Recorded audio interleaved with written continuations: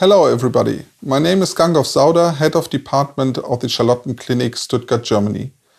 Today I would like to talk about presbyopic solutions, especially through the add-on progressive IOL implantation during cataract surgery. The near and intermediate vision can be regained by means of implantation of the add-on progressive IOL either subsequently after cataract surgery or simultaneously during cataract surgery through the secondary implantation of the add-on IOL. In general, we have to consider that the treatment of presbyopia through an add-on implantation is reversible, which is relevant in 2 to 5% of multifocal IOL implantation when neuroadaptation is an issue. The add-on progressive IOL has a square design with 4 flexible haptics, especially designed for fitting excellently in the ciliary sulcus, thereby providing excellent centration. The overall diameter is 13 mm and 6 mm optic with a convex-concave optic design. The added power equivalent to replace intermediate and near function is 3.0 diopters at the IOL plane.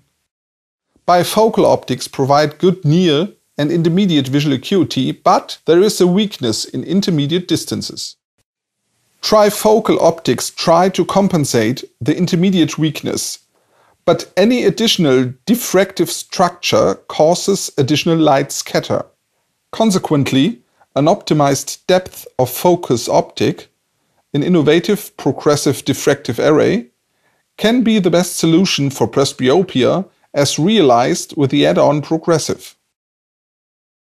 Any concerns that problems may occur as it happened in the past through the so-called piggyback technique, that means 2 IOLs inside the capsular bag, for instance iris pigment dispersion, hyperopic shift, interlenticular opacification or iris capture, are without any reason. The features of the IOL are cell stop no IOL touch through convex-concave optic, sulcus fit through 4-flex haptic design, rotational stability through non-chalk design, no iris capture through square design. The implantation of the add-on IOL is very easy.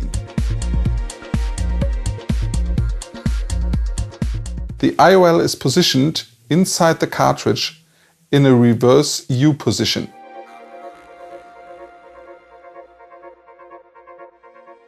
I recommend dispersive viscoelastics inside the anterior chamber to allow the add-on IOL to unfold very soft and very controlled. The IOL is then positioned in the ciliary sulcus by rotating all 4 haptics.